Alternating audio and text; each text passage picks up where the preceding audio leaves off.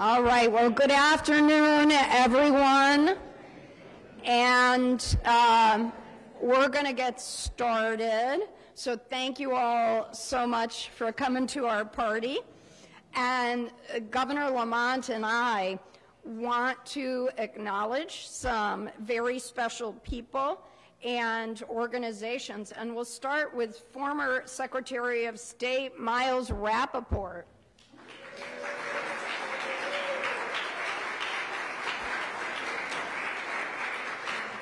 Common Cause Connecticut, Sherry Quickmeyer, Executive Director.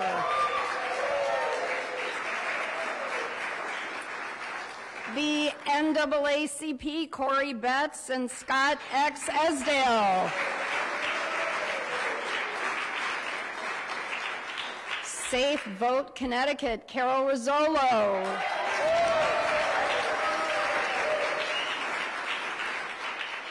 What will you have to do next? League of Conservation Voters, Lori Brown.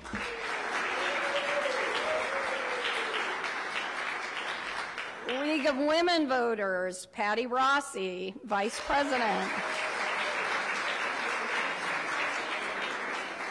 AFL-CIO Ed Hawthorne, President. Shelley Davis, Executive Vice President. Bridgeport Generation Now, Callie Gale Hyman and Jameen Davis.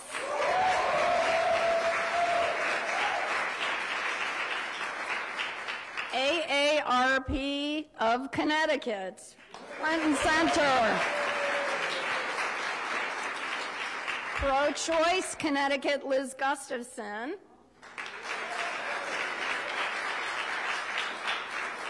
Planned Parenthood New England, Gretchen Rappa. ACLU of Connecticut, David McGuire, Executive Director. The Connecticut Project, Melvin Medina.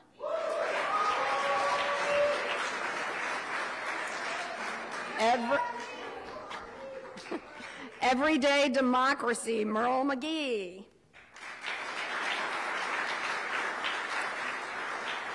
Connect Congregations Organized for a New Connecticut, Matt McDermott. Working Families Party and Sarah Ganong, State Director. And anyone else we forgot?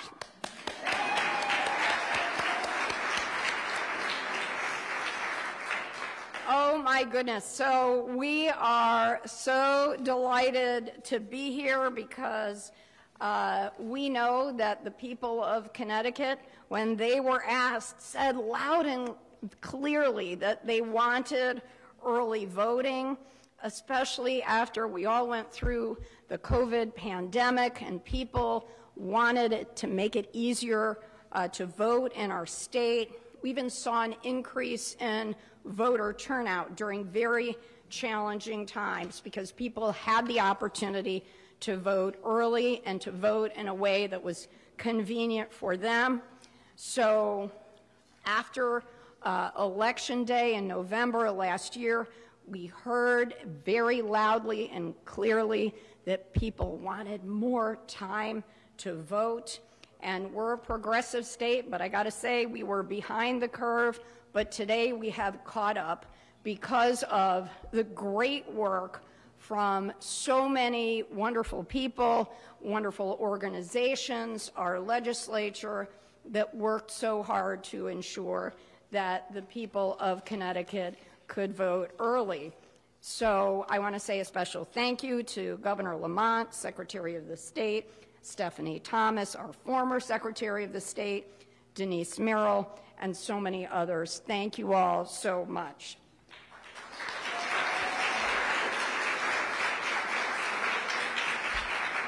So with that, we're going to bring up Denise Merrill, who said she was retiring. However, she just was relentless and enthusiastic and working hard, and she showed up all across the state to advocate for this very important change. Denise Merrill, come right up and give us a few words.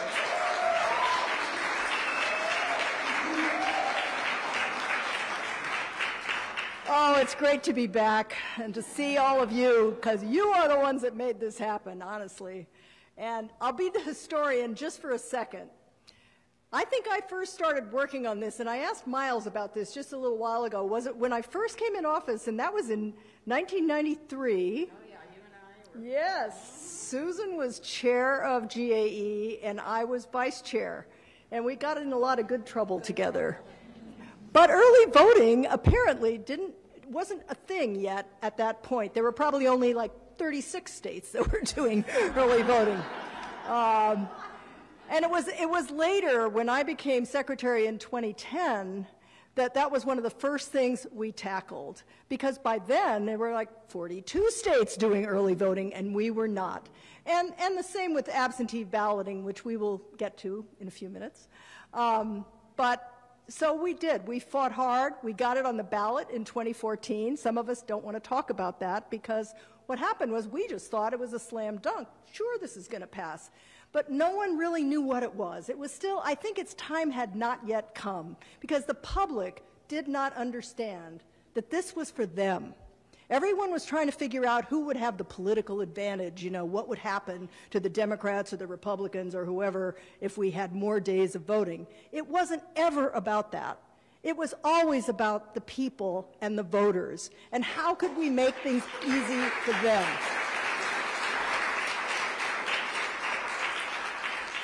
So I think we learned our lesson, and the second time around, when we went to get it back on the ballot, and I cannot thank enough the leaders of the General Assembly, the governor, everyone who helped us get it passed, because we had to pass it 2 different years. We didn't have enough of a majority. It's really hard to change a state constitution, and that's what we were trying to do.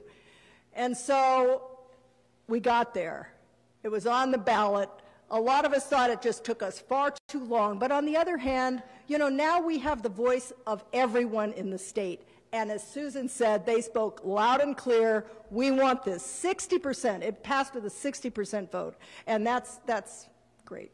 And so it is really thanks to the work of everyone in this room and a lot of other people out there who understood how important this was, not only for our state, but for democracy. There is no reason anyone should have to stand in line to vote ever again in this state.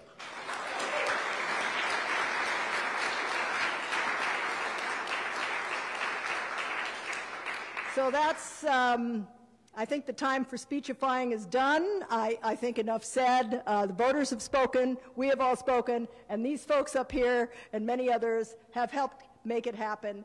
I cannot thank enough Governor Lamont. He and I went through this whole pandemic thing, and it was rough. And voting was just one of the issues he was dealing with, but it was a big one. And people were panicked at the idea that they wouldn't be able to vote. So we crafted a solution, and he was there all the way, and he understood how important it was to the voters. So a big thank you to Ned Lamont. Thank you.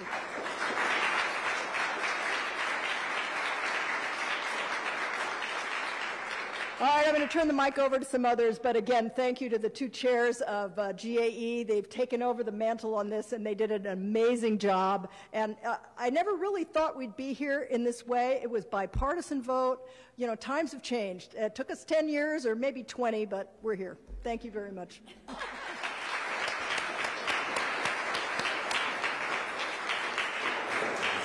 And now we're going to hear from our 2 co-chairs of the GAE committee, and we'll start with Senator May Flexer.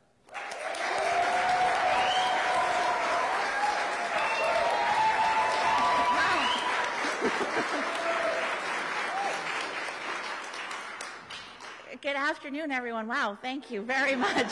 I had a rough morning, so that means a lot to me. Thank you very much.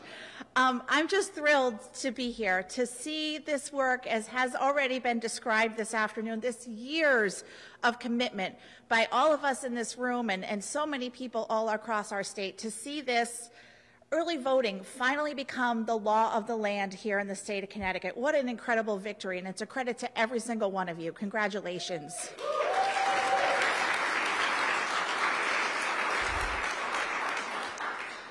I'm really thrilled to be here and to have been a part of this work over the last 7 years that I've had the opportunity to serve as chair of the Government Administration and Elections Committee in the State Senate. I want to thank my leaders in the Senate, Senator Looney and Senator Duff, for their leadership on this. I want to thank my former co-chair, who can't be political and can't be at an event like this anymore, but Representative Dan Fox did a lot of work over 6 years to make this a reality, and so great credit to him.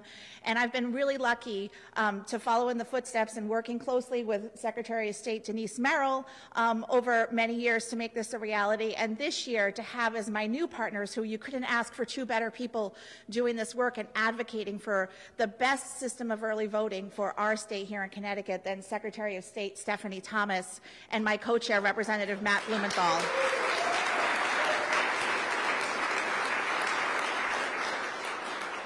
Like many of you, spent a lot of time over last summer and fall educating voters on the question on the ballot. If you hadn't done all of that work, we would have never had the opportunity to debate this bill that's being signed here today. And I'm so grateful to all of you for making it clear to every voter in Connecticut what the choice was on the ballot and how we could finally have this system of early voting here. And I'm so grateful to each and every one of you who talked to your neighbors, who went door to door, who made phone calls, who did everything in your power to make sure that voters were informed last November, and to have a resounding 20-point victory on a ballot initiative to change our Constitution was absolutely incredible. So thank you for all of your work. I'm really thrilled that this legislation is such a strong system for early voting. Secretary Thomas and Representative Blumenthal and I spent many hours this year going through the fine details of every single bit of this policy, trying to make sure that we had a system that was built on our great system here in Connecticut, where we have this local control of our voting system that gives people in Connecticut great confidence in our voting system. Our voting system here works well because of that local control and the incredible election workers who do this work day in and day out, and I'm deeply grateful for them and grateful for the work that they're going to do to implement this moving forward.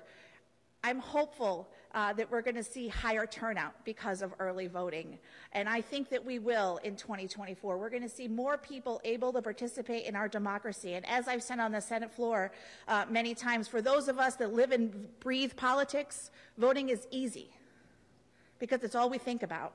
But for those of us who have other concerns in life, who have multiple things that we're trying to juggle, we deserve a better opportunity to participate in our democracy. And that's what Connecticut's new early voting law is going to give all of us. I'm so grateful to Lieutenant Governor Bysewicz and Governor Lamont for their leadership, and excited to see Governor Lamont's pen on this legislation in just a few moments. Thank you.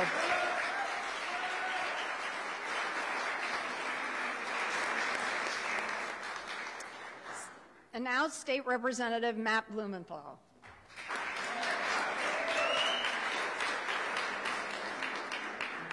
Good afternoon, everyone. It's a great day.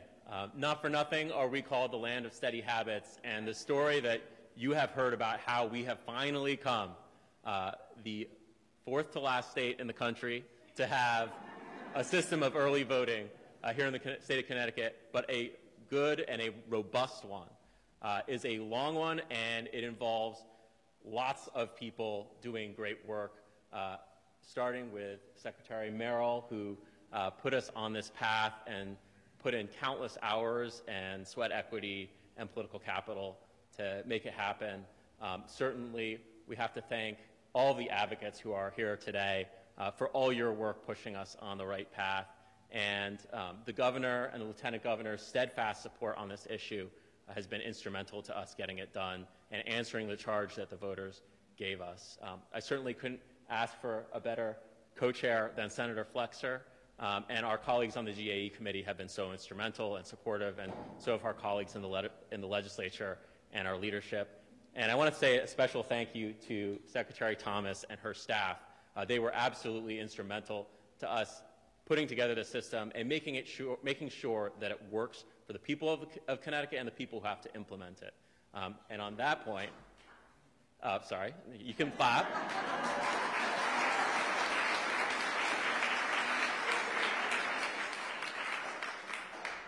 And on that point, I wanted to say a special thank you to all the registrars and town clerks and volunteers who have helped us along the way, given their input and their support. You know, the right to vote is a fundamental one under both our state and our federal constitution, but even more than that, it is the right on which all other rights depend. It's the way we vindicate all those other rights, the way we vindicate our ability to speak out and have our voice heard, and the ability of everyone to participate safely, securely, and accessibly in our elections is reflected in the representation we have and the policy that that representation gets done. And so, in my mind, there is no more important right to vindicate and no more important project than the one we've been engaged with. And so I want to say a very special thank you to the advocates, especially who are here today. But more than anyone, I want to say a big thank you to the voters of Connecticut. You returned this second time a overwhelming charge, and we've answered it in your name.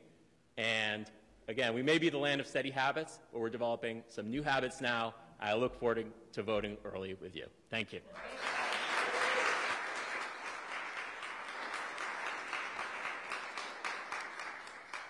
So it's my pleasure to introduce one of our fellow constitutional officers who came into a new job with a very big mission, and she met it so well, our Secretary of the State, Stephanie Thomas.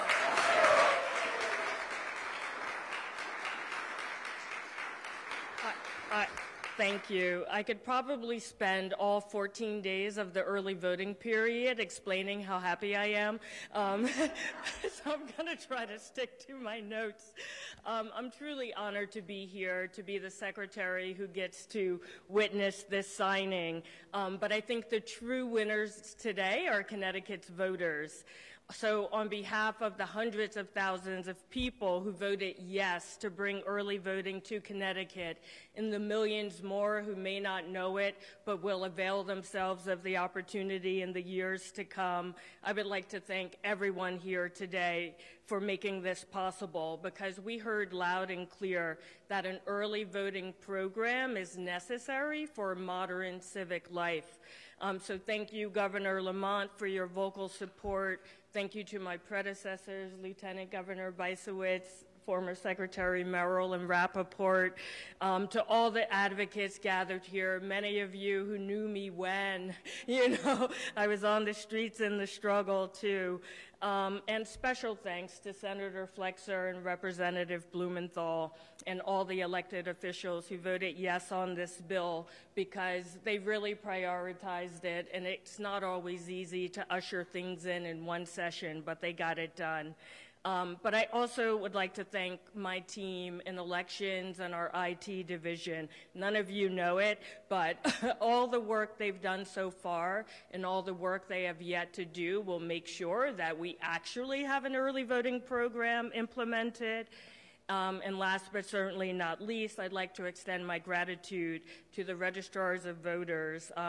Early voting truly won't be possible, it would not be a reality without all of their hard work and the thousands of poll workers who will be needed to implement it. So we're ready to go. All the hard work begins for us now, but congratulations to all of you.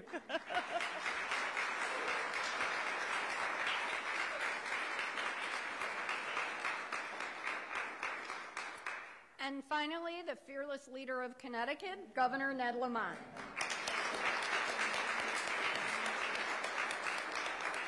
All right, well, let me thank everybody that Susan's thanked. And we got such broad-based support for such a good idea. What the heck took so long?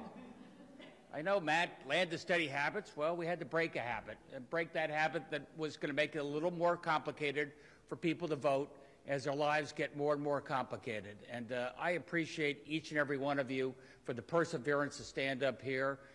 You know, Miles and Common Cause got this going early on. Denise has been working this every day. Susan was pushing this as Secretary of State. Stephanie got it done. We got it done with some great legislative support and leadership in the GAE. Just a couple of thoughts. I mean, follow what Matt said. don't take the vote for granted. I mean, people around the world are fighting for the right to vote. And it is a hallmark of our democracy.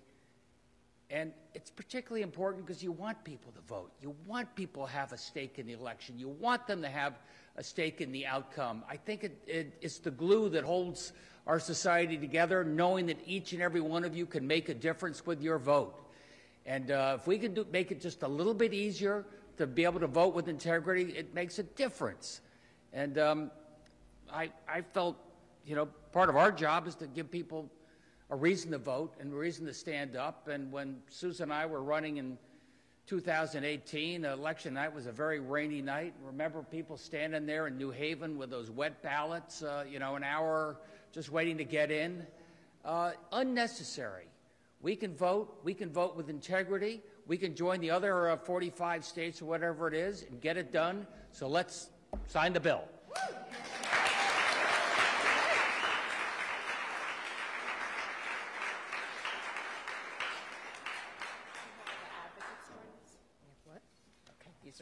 Okay, gotcha. The bills. Could we invite all the advocates to join us up here for the bill signing ceremony?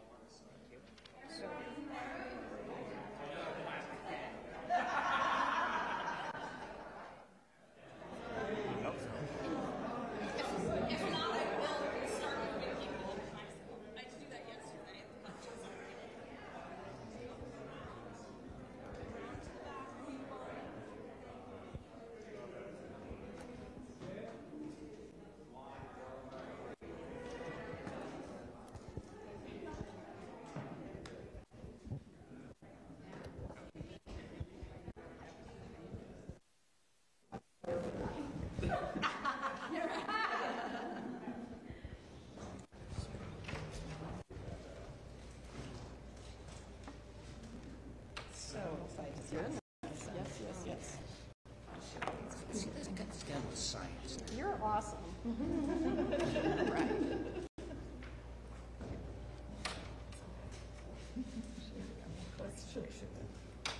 Hey, you are the people that made this happen.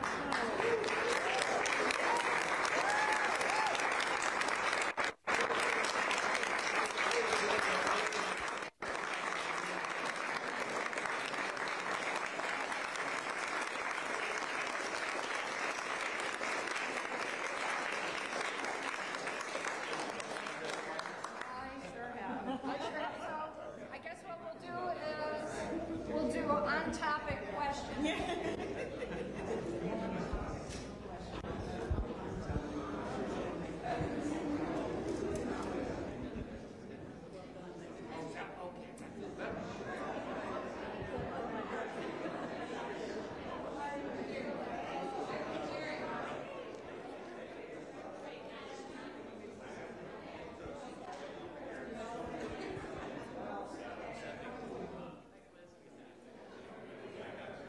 Okay, so are there any on-topic questions?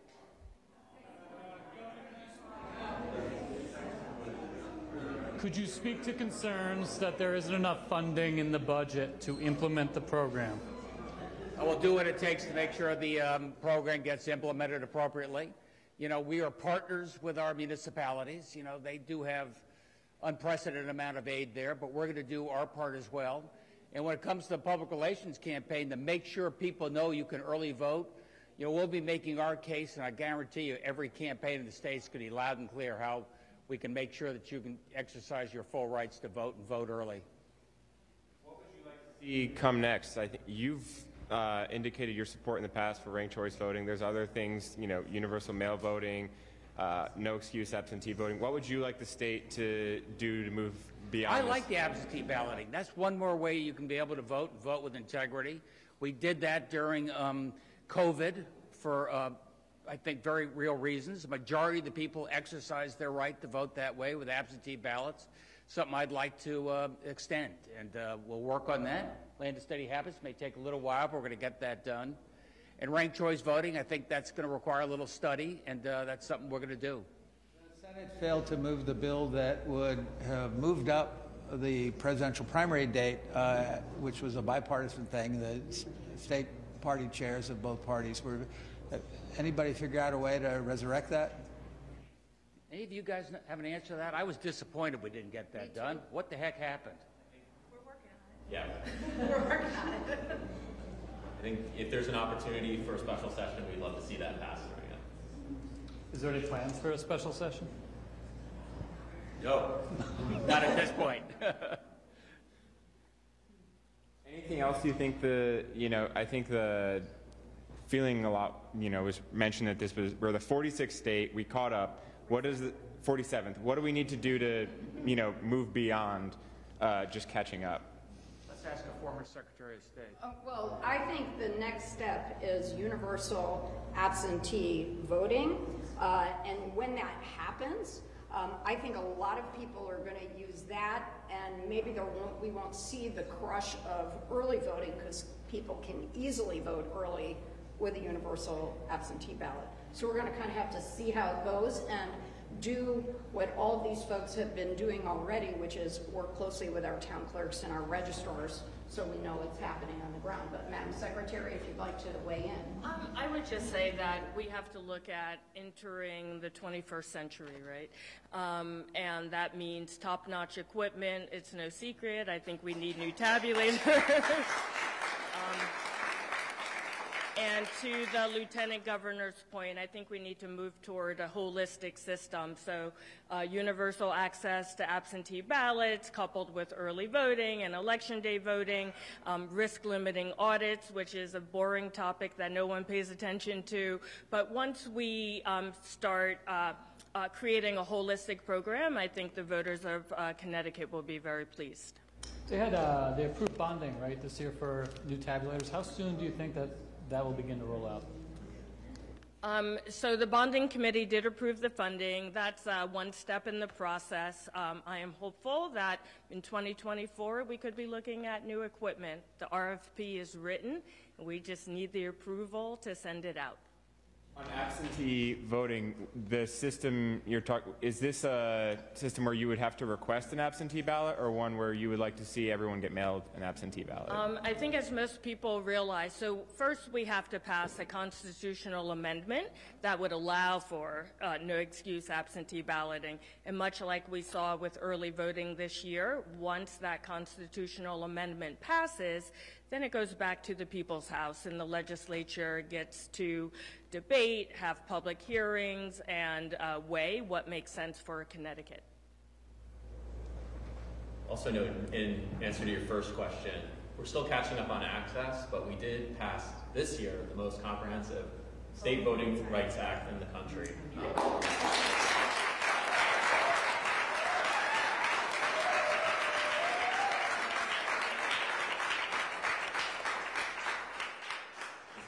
We're looking forward to being a leader on voting and voting rights very soon. Thanks, everybody. Thank you.